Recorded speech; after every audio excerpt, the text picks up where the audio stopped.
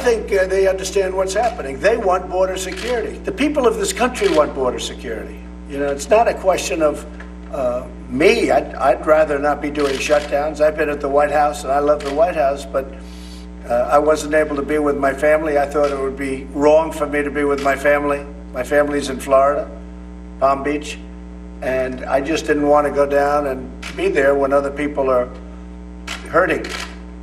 But it's going to all work out. But many of those workers have said to me and communicated, stay out until you get the funding for the wall. These federal workers want the wall. The only one that doesn't want the wall are the Democrats, because they don't mind open borders.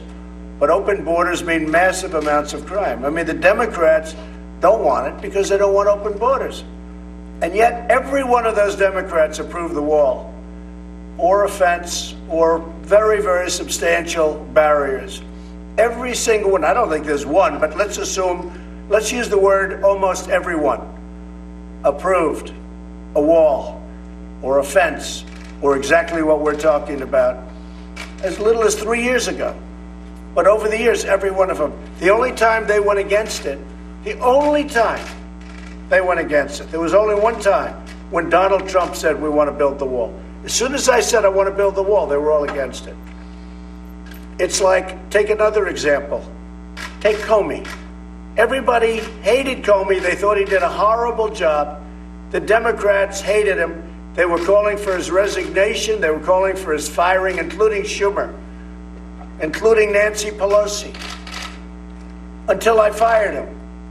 And once I fired him, everybody said, oh, why did you fire him? Why did you fire him? Take a look at some of these people. This is what we're doing now. Take a look at some of these people. Literally, the day before I fired him, they were saying he should be fired. As soon as I fired him, they said, oh, what did you fire him for? That was a terrible thing to do. It's a disgrace what's happening in our country. But other than that, I wish everybody a very Merry Christmas. Thank you very much. Thank you. Thank you.